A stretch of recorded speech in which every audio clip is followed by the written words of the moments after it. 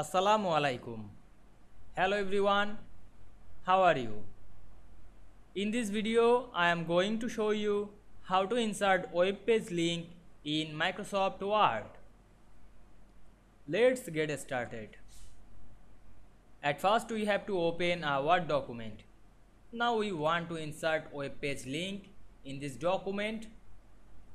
Then select a text. Now I select the how to insert text. Then go to the insert menu.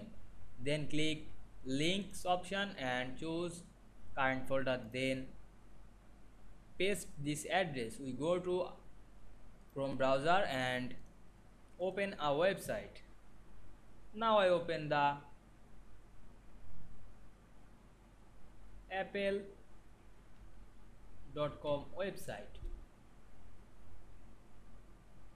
Then copy the URL and go back our Word document. Then paste this URL on this tab. Then click target frame. Then select the drop down menu and choose new window. Then click set as default for all hyperlink. Then click OK. Finally press OK. Now we can see here we insert web link. Press Ctrl and click the how to insert later. Now we can see here we go this Apple website to click the hyperlink on this how to insert text. I hope you enjoyed the video.